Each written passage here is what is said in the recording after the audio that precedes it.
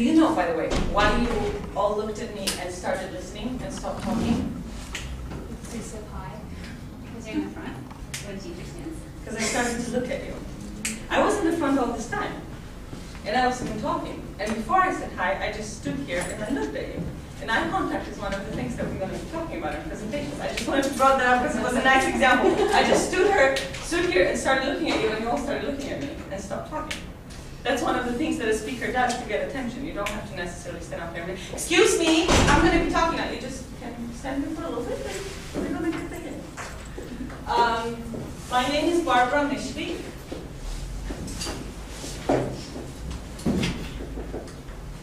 And this is Margaret. She's going to be introducing herself in just a second. I'm one of the coordinators for this class. I am hopefully almost done graduate student at Communications Department. I teach public speaking.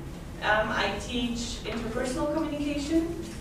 I think this is an awesome idea for the class. She had this idea, and I think it's absolutely fabulous, and I'm so glad that she allowed me to help coordinate it and hopefully teach it a little bit.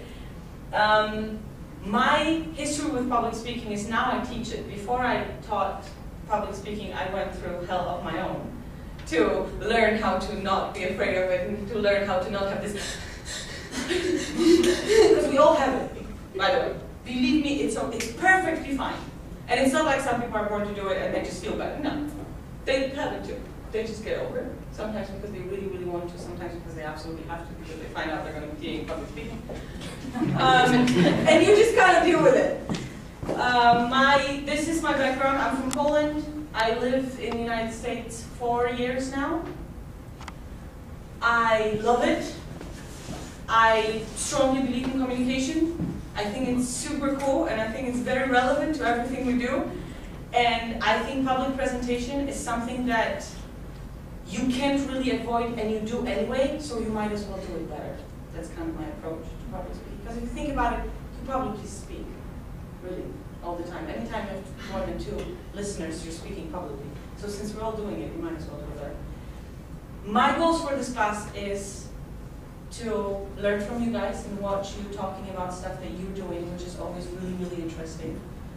Anytime you listen to someone talk about things that they do, that's the best possible example of public speaking, because you guys are hopefully interested in what you do. And I hope to help you with all I can, and I hope we're open to learn as much as we can, and I hope we're going to be able to create an environment in which this will not occur as often as we're afraid. Yeah, I'm done. Okay. And I'm Margaret. I'll put my name.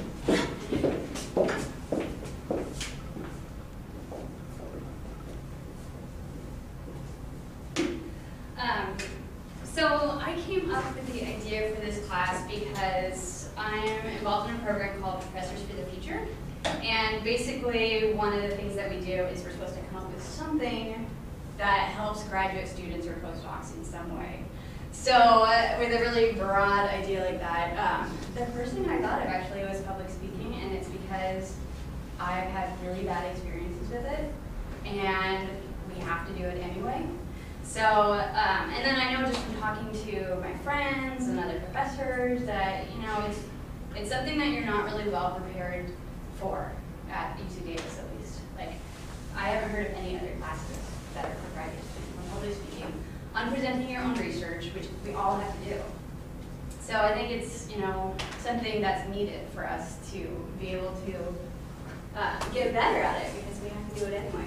So my experience was I went to my first academic conference, and I was sitting there waiting to get up and give my talk, and I got more and more nervous until I finally felt like I was going to pass out. And they called my name for me to get up and give my presentation, and I ran out of the room. And I just hung out in the bathroom for like 20 minutes until I knew that the session was over and I could leave. And that was my first professional public speaking experience. And so you can guess that having that terrible experience the first time made it even worse the next time. Because the next time you're like, oh my God, what's going to happen again, right? So it just sets you up for failure. So I just knew that I had to do something about it. And it was a big surprise for me because I never knew that I was going to have that kind of reaction. I am a TA every quarter. I've been at UC Davis this is my 6th year, and I've been TAing every quarter. I give a guest lecture every quarter in the classes I TA. So I have lots of experience with giving presentations. And I get nervous, but you know, it's nothing horrible. Like talking to my peers and presenting my own research just did it for me. So I've presented at a conference since then, and it was still terrifying, but it was easier. So there is hope.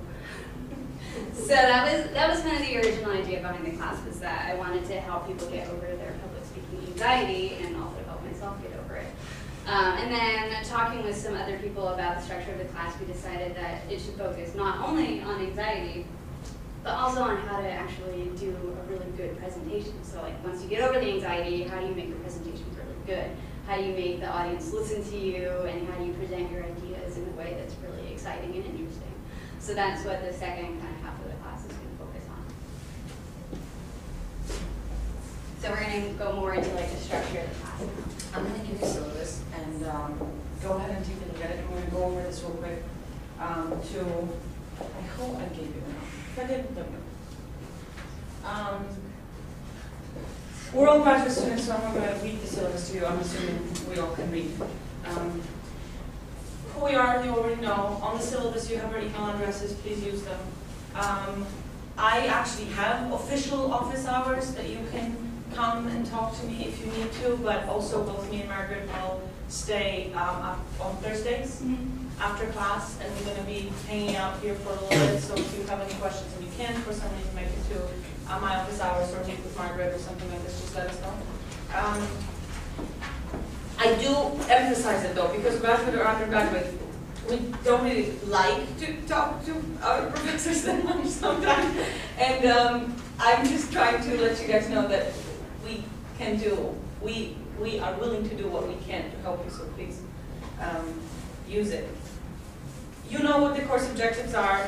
We're trying to manage our public speaking anxiety. We're going to be learning about public speaking anxiety a little bit. There are 2 things that we recommend for readings. You don't have to buy those books because we're not going to be assigning homework. We're not going to be dealing with, oh, you have to read the chapter 5 for next time. You don't. You can. Those are both very useful publications, so if you want to buy them, that's a good thing to have. If you don't though, they're both in our library, so you can take a look at them, see if it's worth your money or not. You can buy them at Amazon, really cheap, both of them. You can come to our office hour and photocopy a chapter. Yeah, if you want to also, because we both have a copy. And then another thing is we're going to put it on, as soon as we figure it out, we're going to do it. We're going to put it on reserve in the library, so you're going to be able to use it as well.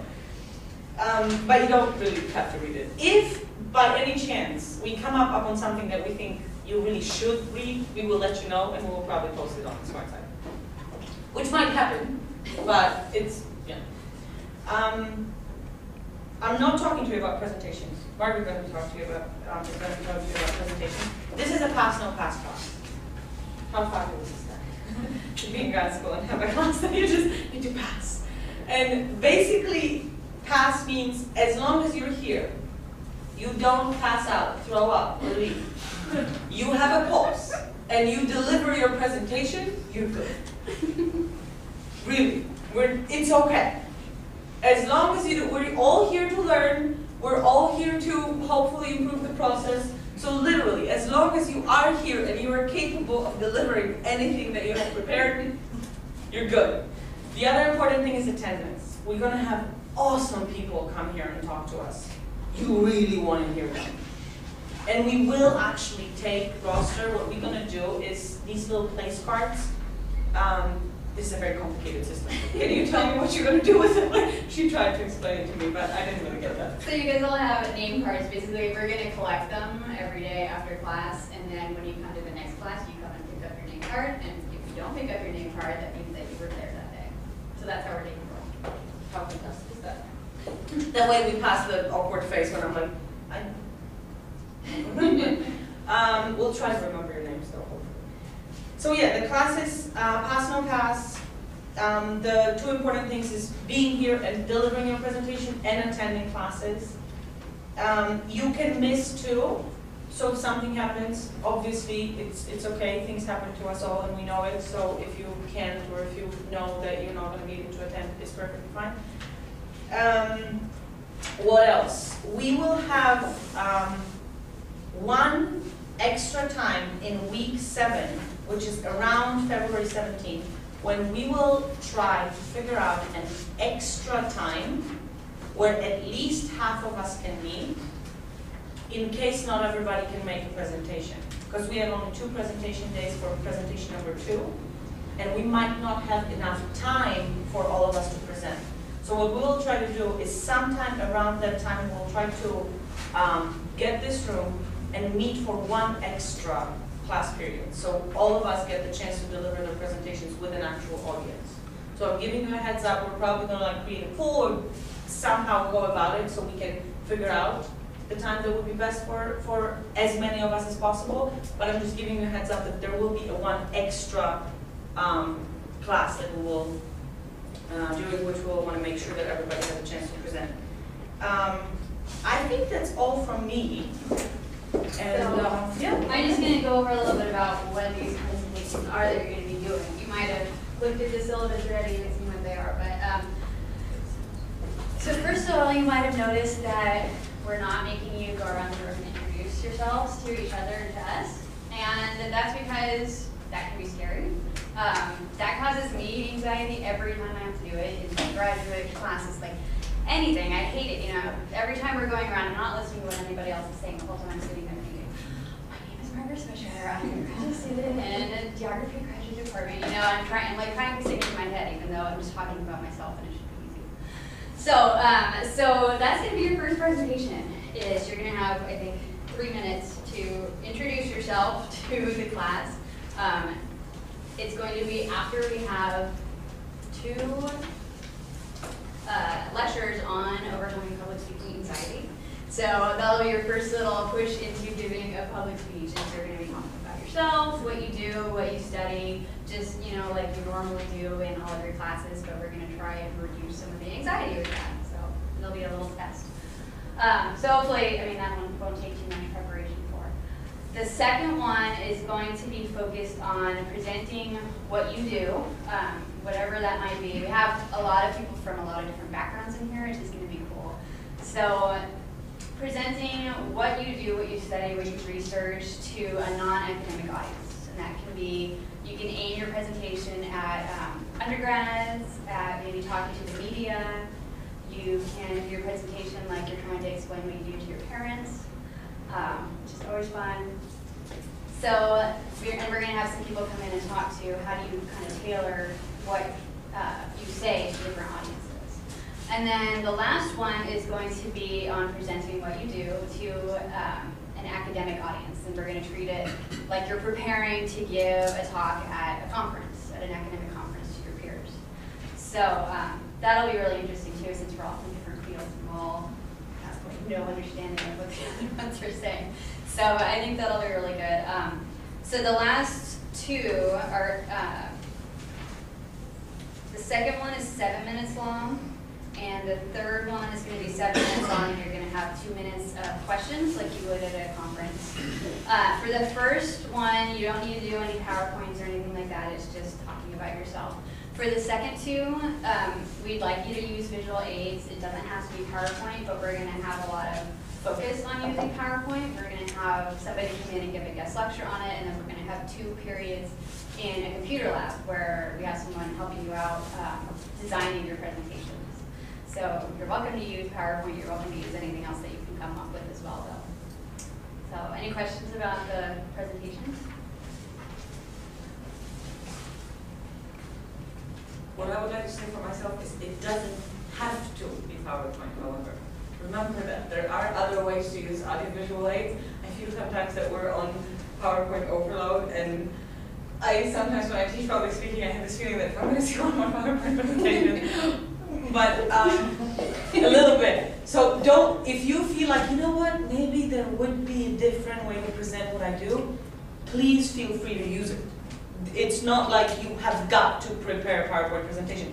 It's useful and it can be used in many ways that I can't even predict, and I'm hoping to learn a lot from our PowerPoint workshop. But yeah, I just wanted to let you know this is not something you have to do, but I think this is going to be very, very useful. The other very important thing about this class is that, and I'm going to give you those now to take a look at it. The other very important thing about this class is feedback. Even though we're not really grading you, we want you to know how you're doing, and we want you to learn from it. Because this is essentially the only way that we can get better. If we don't know how we're doing, we're never going to get better. So the thing is, after each presentation cycle,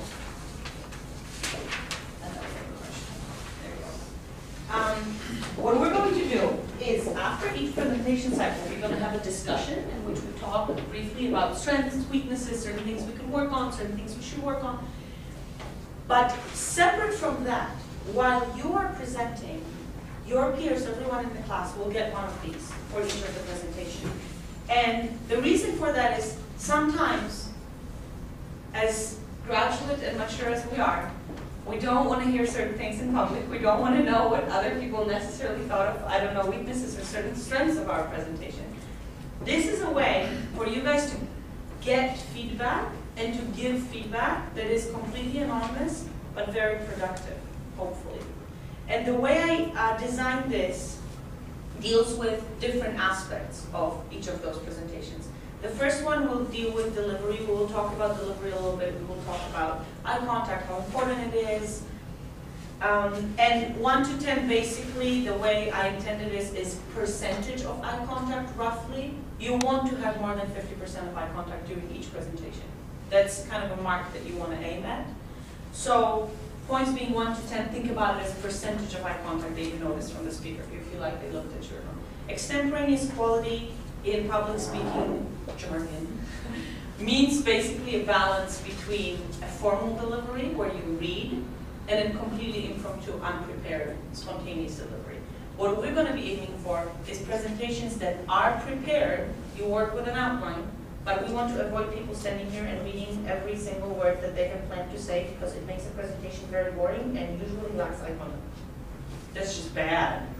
And we've all been into lectures like this where people just stand there and you're thinking, I'm really glad you have a very close personal relationship with this piece of paper, but I don't care. I am here and I want you to look at me. So this is something we're going to try to avoid. We're going to try to balance the with completely, I have no idea what I'm going to be talking about, so I figured I'm just going to say something, because that usually makes a very unprofessional impression. Body language, we're going to be talking about this. You want to avoid hands here, you want to avoid hair completely on your face, you want to avoid certain, I did this. And that's why we're going to be encouraging you to get videotaped. I taught by then already, and I was a community college teacher, and I was just so important and everything, and I was teaching in Poland, and someone videotaped me because we had a training. And I realized that everybody can hear me, my pitch is good, everything's good about it, but I do this all the time. Constantly, 45 minutes of lecture, and I do pee-pee dance, and I'm thinking, and nobody tell me that. I do it for 4 years, and no, really? And had I not seen myself on a videotape, I would never do that, and I would never know I'm doing this. And this is, it's ridiculous. I mean, I understand you're nervous, but come on. Things like that you sometimes can figure out. So this might be a good example of why language is extremely distracting. Vocalisms, because when I really say something that's like really important. Again, we're going to be working on those too. Overall quality of delivery, basically how much delivery got in the way of content or not. Content, I don't think requires much of explanations. What central idea did the speaker try to convey?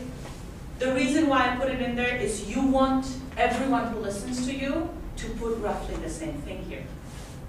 Because that means you communicated. Public presentation is an act of communication. So essentially what you want to end up with is a message that people got. You hopefully want them to get the same message, right? So you want to communicate your main point. What were the main points? Were the main points stated at the beginning? That's always very important to make sure people know what you're going to be talking about. Because people, no offense, don't really listen to you that much. And it's not because you're not interesting or anything, it's just that our attention span for personal delivery isn't really as big as we would think. At any given time, according to research, about 30% of you is listening to me. And it kind of like goes in circles. And that's why people usually repeat everything that they say, because they're hoping that the 30% will switch around the class and then everybody will finally get it. What key facts were most memorable, interesting? This is a little different than what main points. So sometimes you might want to know what things in your research or in your presentation people think were most interesting, were the coolest, because you might want to use them as an example, or you might want to develop them later for your future presentation, stuff like that. Did the speaker cite any external sources, and how credible were these sources? Credible sources are very important. I hope to have a little time to talk about it, but at the same time, I'm not going to explain it to you all, because we all know how important credible sources are. We've spent our shared amount of time doing all our works cited and everything else, so we know why it's important. Was the structure of presentation well suited for conveying the overall message? This is something I want you to think about when you prepare your presentation too. Of course, we're used to the intro, body, conclusion, preview, whatever, blah, blah, blah. But if you present a presentation, especially talking to non-academics, do you have this moment sometimes when people ask, what do you study? And you want to be like, it's complicated. Because you know that if you're going to tell them that you study goal entrance according to communication theory of something, they're going to look at you and say, ah, that's great. Because often it's really hard for people who aren't in our discipline to understand what are they doing?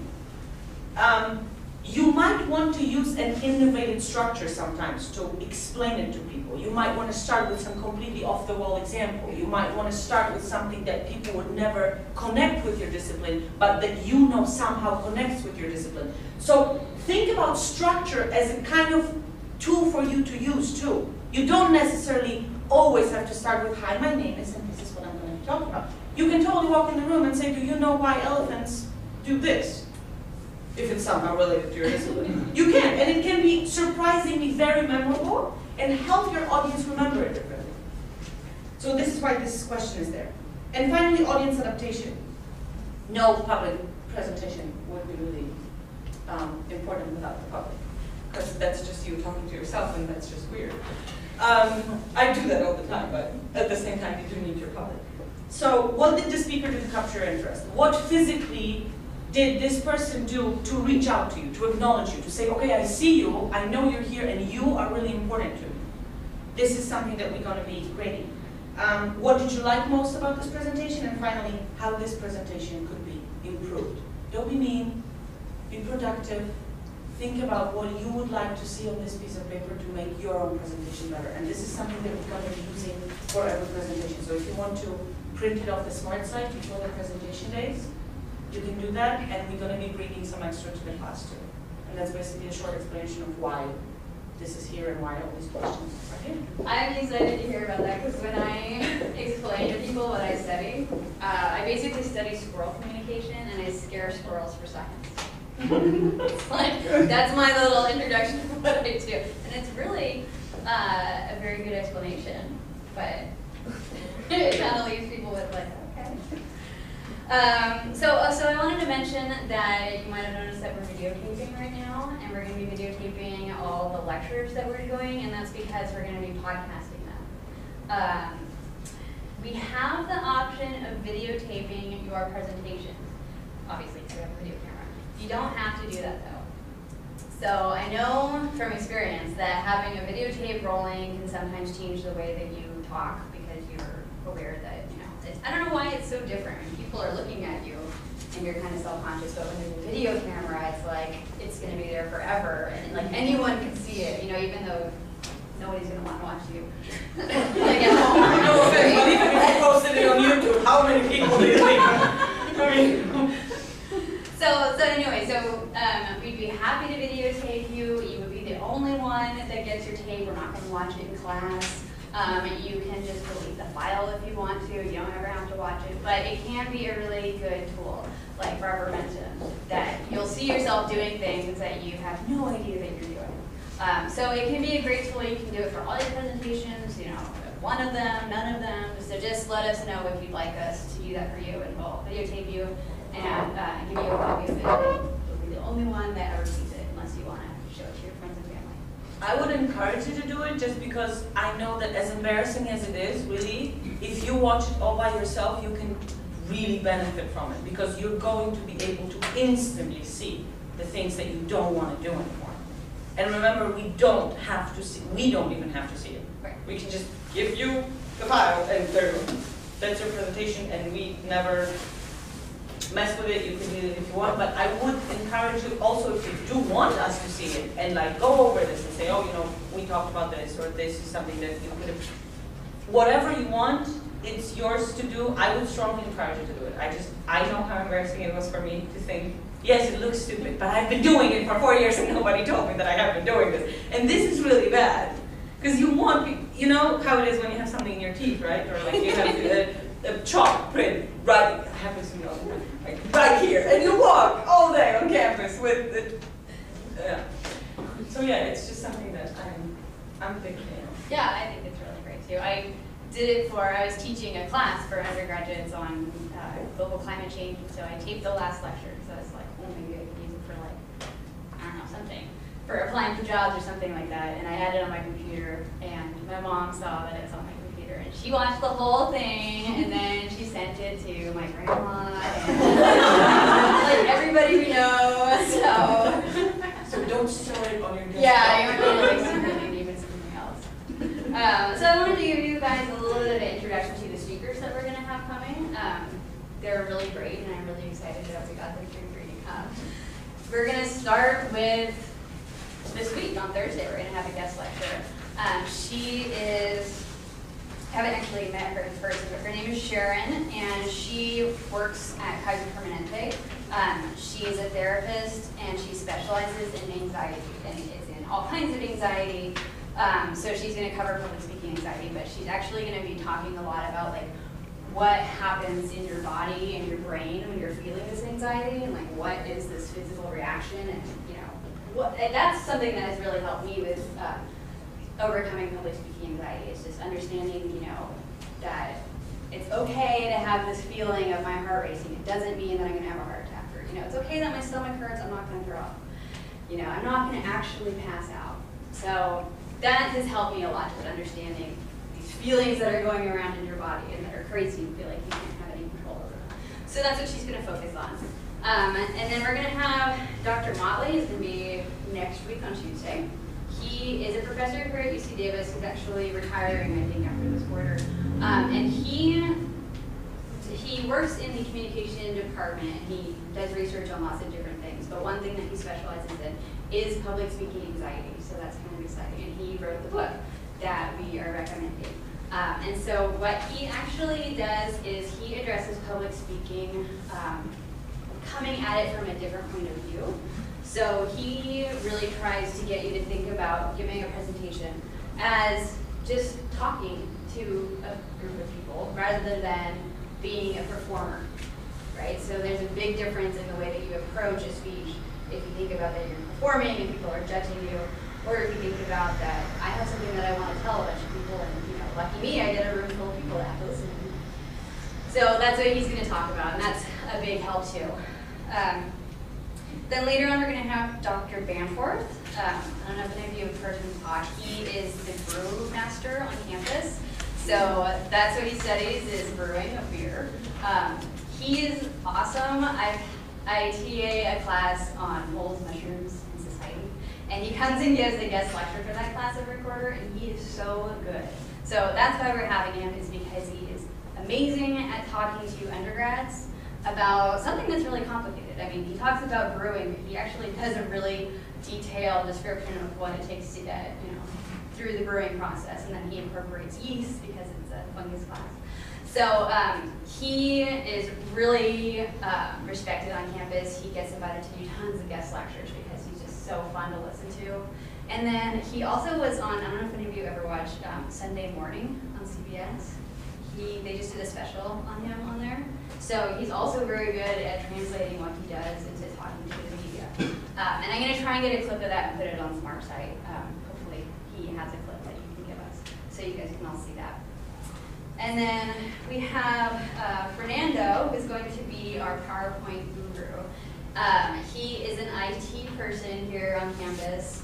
He specializes, I mean, he's really great at PowerPoint. He's also very good at website design. So he really concentrates on making things look good and making things user-friendly. And for the PowerPoint stuff, he's going to come and give a lecture on PowerPoint, on kind of the general things about PowerPoint, like when to use it, when not to use it, making mistakes that you can avoid. And then we're going to have those 2 computer sessions with him. And he also has told me that you can make your posters, like for academic conferences, in PowerPoint. So that's something else that he's going to offer to show us how to do. So that'll be pretty cool. Yeah, those are going to be all of our guest speakers. And then the rest of it is going to be the 2 of us. The postdoc, do we have any postdoc? Oh yeah. Students? Postdocs? Any postdocs? You're all graduate students today? Okay, well we had some postdocs that want to take the class, so I guess they deserve to We're go. going to deal with them with the time knocks, I guess. I am not going to check the roster, because what I'm going to do is I'm going to keep your name tags, and then I'm just going to mark who was here today. We are pretty much done. Before, next time you know what's going to be happening, we're going to have 2 guest lectures, and then after the guest lectures, you come in and you start with the first presentation. So be aware of a few things I would like to mention real quick when you think about your first presentation, just so you kind of can, there's a saying in this word, hit the ground doing something. Rolling. Rolling? Running. There you go. I was like, I know you're hitting the ground and then you do something. But anyway. See, we're all there all the time. That's what I want you to do. And I want you to remember a few most important things. The time limit is important. We want to get used to time limit. We want to limit ourselves because nothing annoys you more than a speaker who says, I'm going to take a few minutes of your time, and then 25 minutes later you want to shoot them. Because you're thinking, dude, 5 minutes is 5 times 60 seconds. And I'm missing my lunch. So you want to avoid that. You want to also, you want to go longer than a minute and a half. The reason for that, and this is something that I'm sure our anxiety speakers will talk about, everything that happens in your body, this whole I'm going to die and pass out and these people are going to eat me alive, all this thing stops being at its worst after 90 seconds. It's a biological thing that happens to your body. We are trained evolutionary too. If we see that many faces looking at us, it's war, basically. Either they're going to kill us or eat us. One of those 2 things is going to happen. And our body is trained to, after 90 seconds, if they haven't eaten you or killed you, it means that, oh, okay. Because our body can't produce that amount of adrenaline and panic for much longer periods of time, because it would just be unhealthy for us. So basically, you want to go longer than 90 seconds. You want to make sure that you're talking to us for longer than a minute and a half. Because you want to experience this, which happens biologically, I can promise you that. So pay attention to that. I would recommend, if you want to, practice, like say it to yourself 1 or 2 times. Even if you say it out loud, nobody's going to laugh at you. It's okay if you're preparing a speech or a presentation. I think Margaret mentioned a very important thing. We're not doing a theater here. We're not teaching you to be actors. We're teaching you to say what you already have to say and what you already know and what you already want to say in a way that doesn't make you want to die. Basically, this is kind of how we want you to approach it. It's not, we're not sitting here thinking, well, let's see, shall we? That's not the context. The context is, okay, good job, you can do it. And basically, we're just going to be talking about techniques to make it a little easier for you. Do you have any questions to us, to any of us, about anything? I know about the units. I Okay. noticed that it Because was it's variable? like- Yeah, so it's variable units, you should sign up for 2, Okay. because it's 2 hours a week, so you should be taking it for 2. Unless there's like some reason you want more or less, that you can ask me about it. Yeah, so about the books, were these just interesting reads, or did you actually get something out of it when you guys wrote these? They are the books that basically I use to kind of come up with what we're doing for the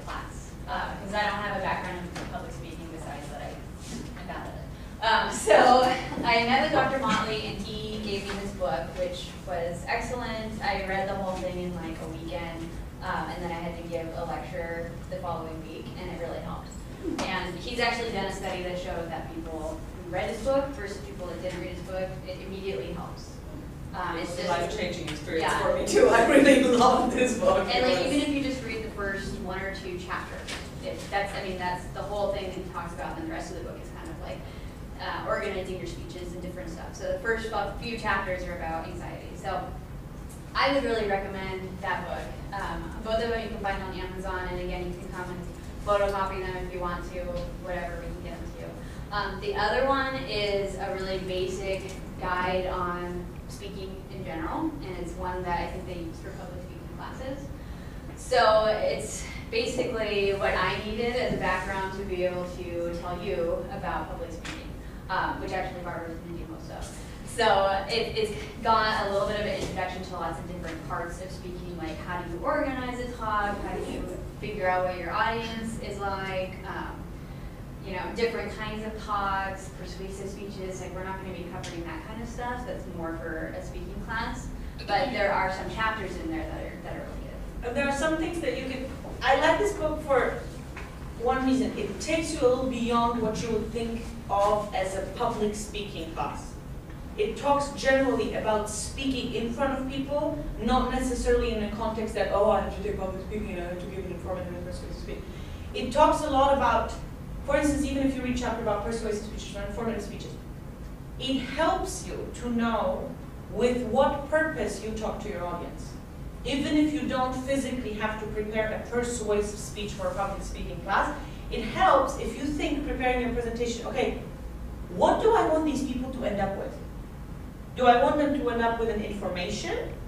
Or do I want them to end up with a sort of a, maybe, So, because you're going to be talking differently to people, for instance, who maybe you want to persuade to pursue your discipline, or people who you want to encourage to do certain things, versus people who you just want to strictly inform, okay, this is what I do, or this is what I came up with.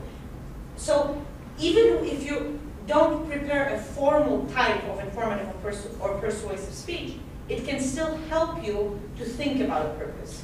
As in, why am I doing this? And then depending on why am I doing this, I'm going to maybe shape it a little differently, or I'm going to start a little differently, or I'm going to address my audience differently. And this is really useful. You guys know? And let us know if you guys come up with any readings. I have a couple that I'm going to post on the site, you know, like websites or anything else that you can come up with, anything that's helped you. That'd be great. I love the quotes one. The quotes one are super cool, because if you're looking for a funny quote or some opening or some good stuff, there are plenty of websites for that too.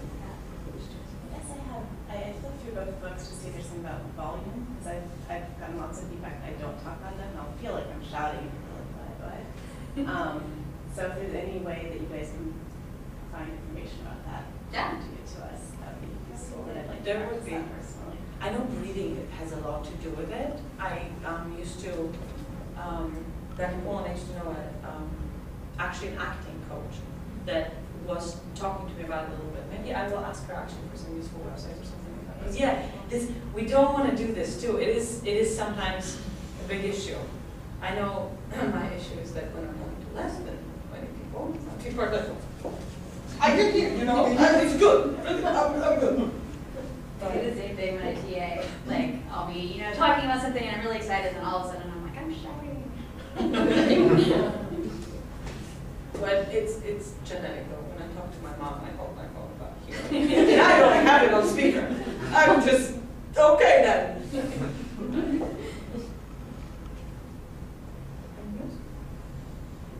It was a pleasure. We'll see you on Thursday. Don't take your name tags with you. Leave them for us.